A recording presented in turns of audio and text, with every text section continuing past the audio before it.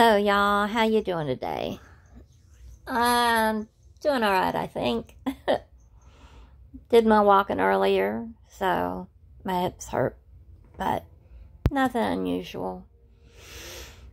Just been a few days since I made a video, and thought I'd talk about being an overthinker.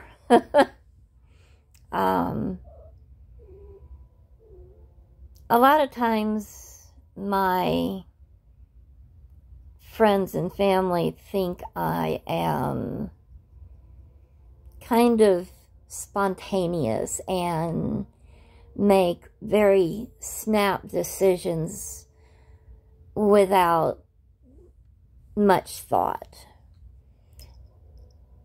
And that literally couldn't be further from the truth.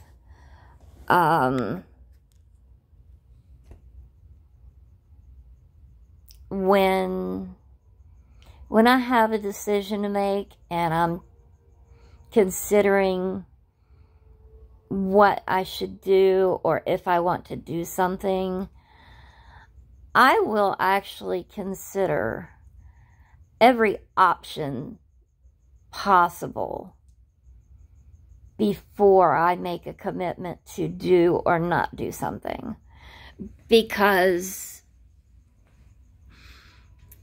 that's just me. I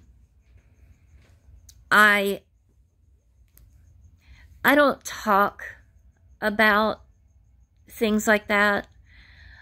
I just do my research and consider all the outcomes, all the possibilities that I can possibly imagine, and I've got pretty good imagination on everything. So I'll come up one day and say, hey, I'm going to do this. And people will be like, well, where the fuck this come from? Why are you making a snap decision? And they just don't know. I've been thinking about it for quite a while because I never talked to them about it. But I'm a realist. 1000% a realist. I absolutely believe in not living in a fantasy world and not knowing and understanding the facts of things. Don't get me wrong, though. I am a forever romanticist. Even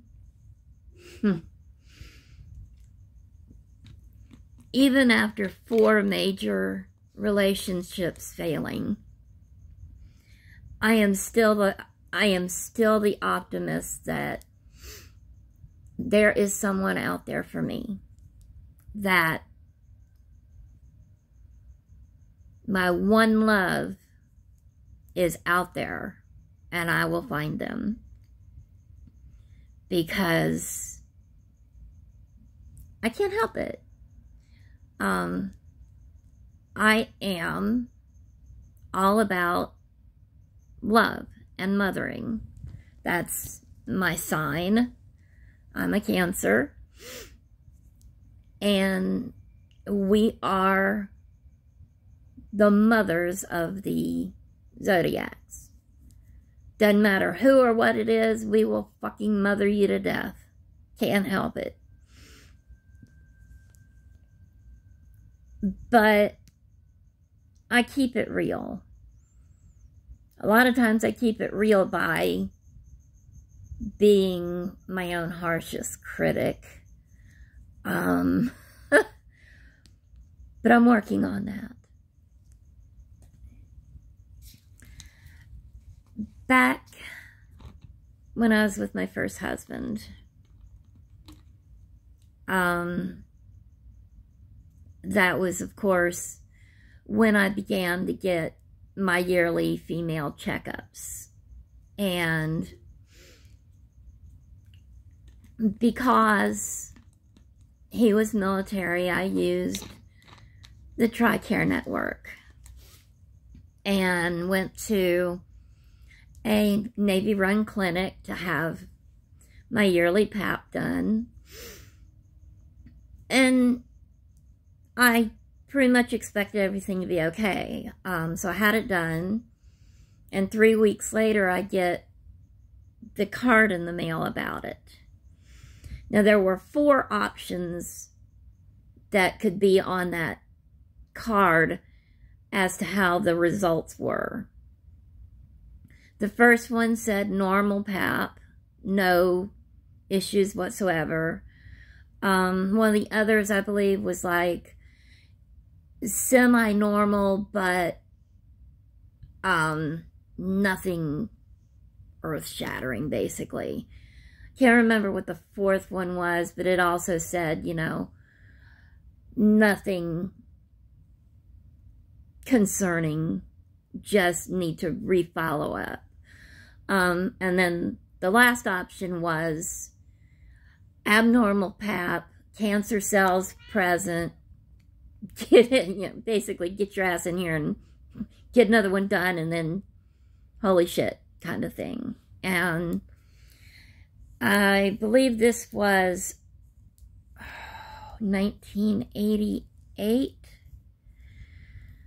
So when I got that card in the mail, it said the 4th option.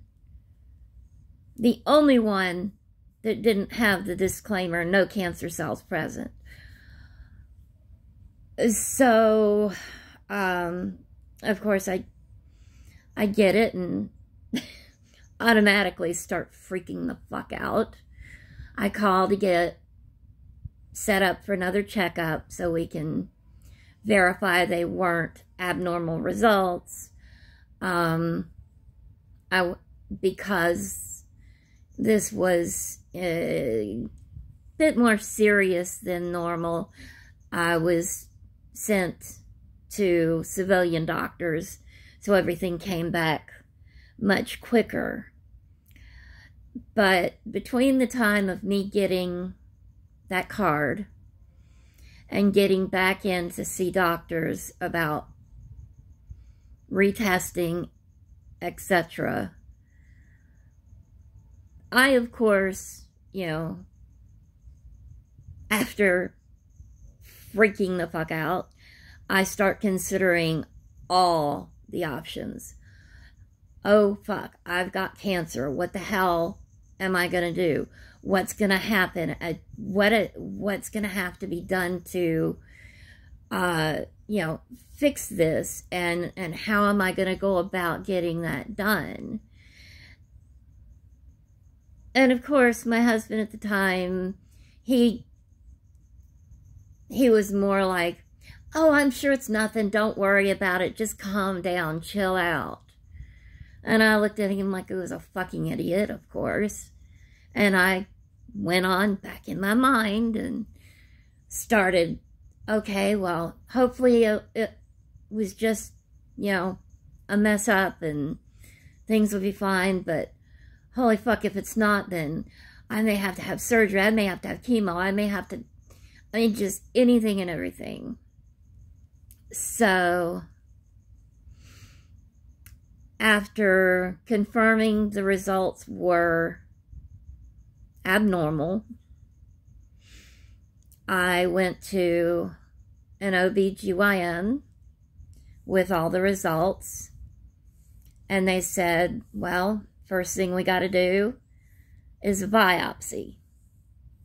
I'm like, because in the, I think it only took like maybe 2 weeks for me to get from getting that card to getting into the OBGYN. But in that time, I had already gone through everything, accepted the fact that I may have a life-threatening, possibly terminal illness, and I knew exactly what I needed to do.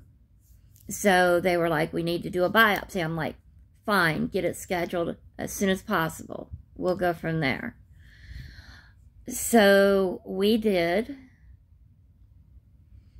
We took the biopsy, and it came back as dysplasia of the cervix, which is, it's not cancerous, it is the precancer cells present on my cervix. So we get the results, and I look at the doctor. I'm like, all right, what do we have to do? And he told me they needed to go and use a laser to laser off the cancerous tissue. And as soon as he told me that, I'm like, what will the results be? Will everything be okay? Will I be able to have children? Will I need any kind of, other therapy afterwards? And he said, no, this should take care of it, and you should be just fine afterwards. And I'm like, whew, thank God. So that's exactly what we did. That, like I said, that was back in the early part of '88, I believe. It wasn't much longer after that I got pregnant with my oldest son. So, it worked, of course. I was still able to have my kids. I didn't have any bad issues or any kind of after effects, thankfully. And very thankfully, it never came back. Now, I have fought with endometriosis for a very long time. And that, that has been painful. But it's not something that's life-threatening. It's just an irritation to deal with. It can cause a lot of pain, but it's not, not anything life-threatening, thankfully. But it was one of the reasons that I ended up having to have the main reason I had to have my hysterectomy, because my endometriosis, it started after my oldest was born in '89. And 1990 was my first issue with it. I had issues with it again 2 years later. Then I got pregnant with my youngest son, had him in '93. In '94, I had issues with endometriosis again, and then again in '96. And in '96 is when the doctor I was going to as my OBGYN, that's when he recommended we take the uterus and cervix out. Leave the ovaries, but, remove that, which was causing a lot of problems and issues, which is what we did. But 2 years later, the endometriosis was bad again, and we had to take my ovaries then. So I've been menopausal since 1998, which is certainly not fun.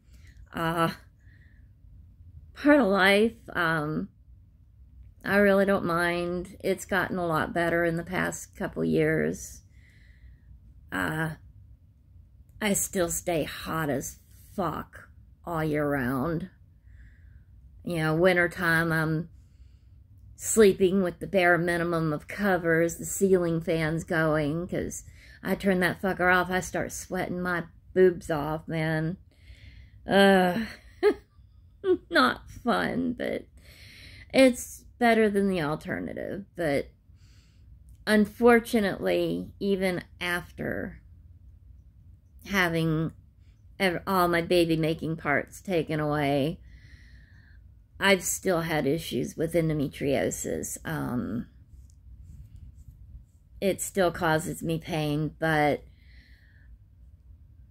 more than likely some of those problems and some of that pain I feel is probably because I've had so many surgeries in my abdomen area.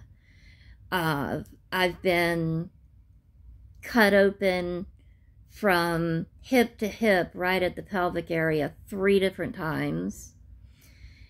And I can't even count how many times they've done a laparoscopic surgery going in through my belly button. I can't even remember how many times, but it's a shitload. So I'm sure there's a lot of scar tissue and adhesions in there, which probably contributes at least to half the pain that I'm in, if not more. You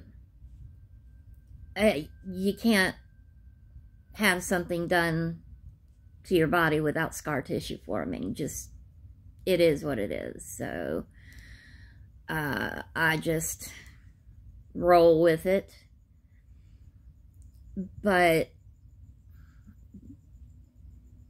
being that realist that I am has always served me very well, because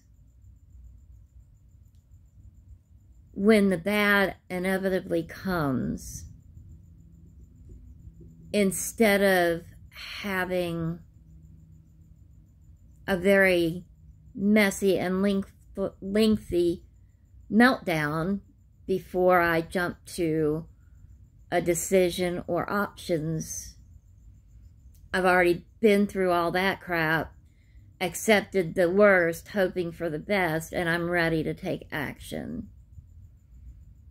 And it has done me well my entire life.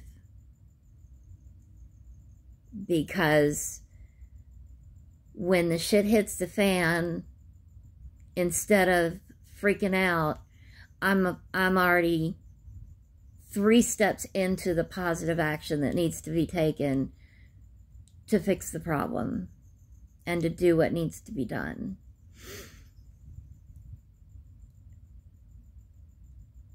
So like I said, a lot of people really don't know that I'm in my head a lot.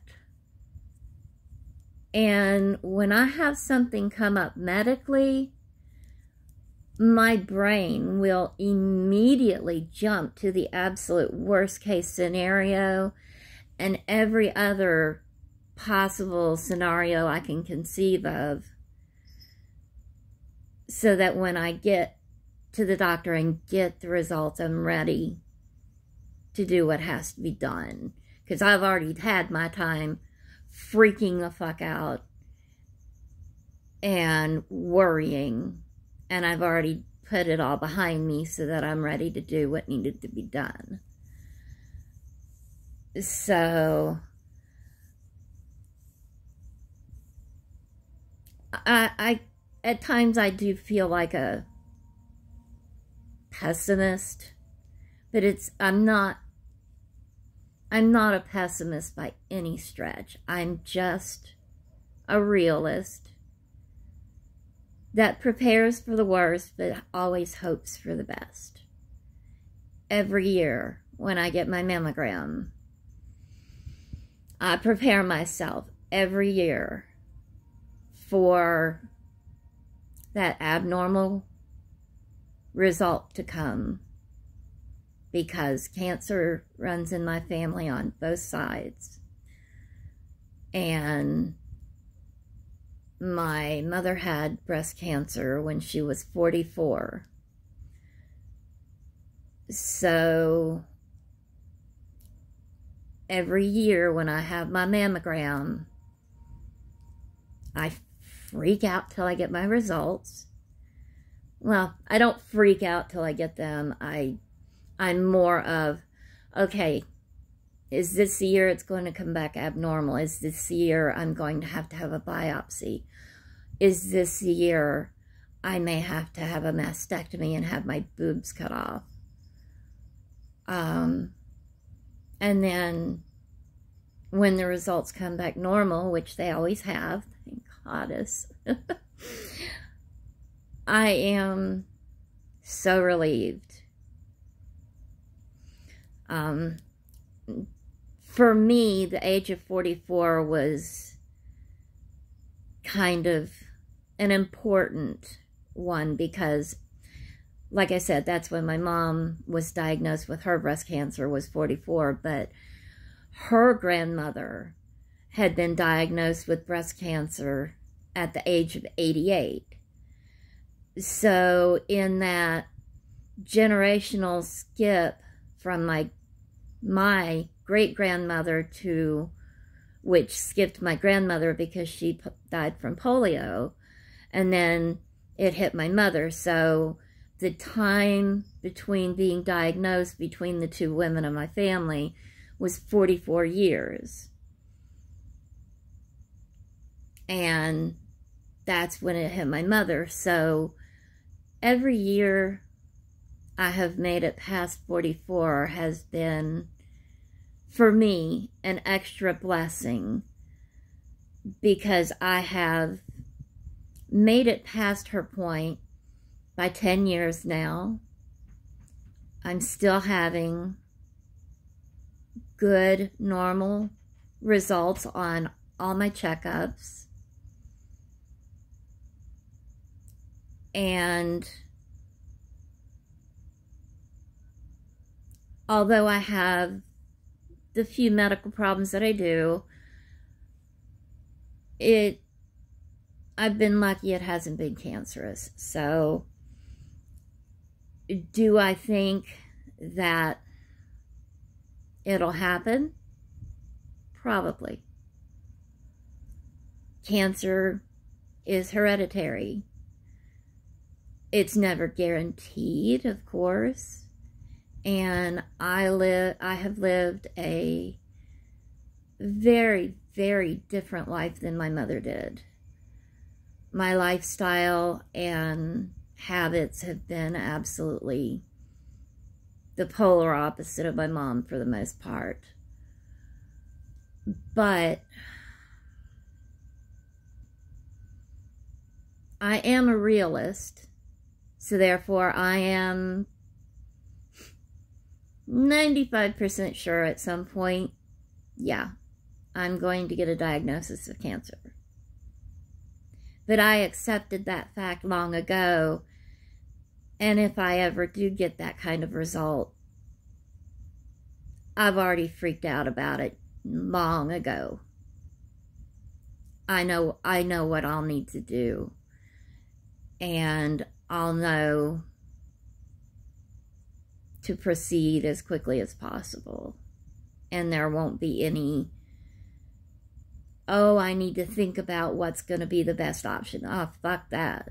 I already know the options for this shit, and depending on what the doctor recommends to be the best decision, then that's probably the one that I'll end up going with. So it serves me.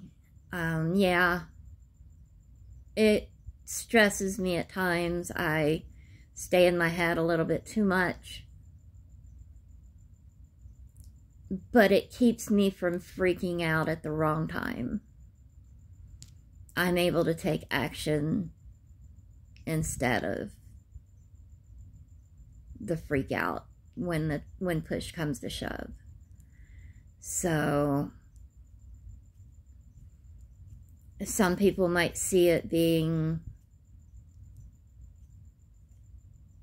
over dramatic, to think in those terms, but like I said, it has really served me well my entire life.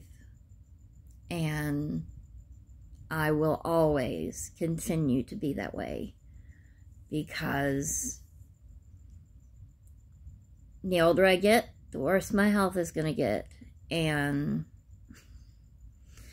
it ain't going to get any fucking easier. So I got to be prepared. I got to know what I'm going to do when the time's right. So that's why I do those kinds of things. But I 1000% always hope for the absolute best in everything in my life. Health, family, love. Yeah. I've failed a lot in relationships.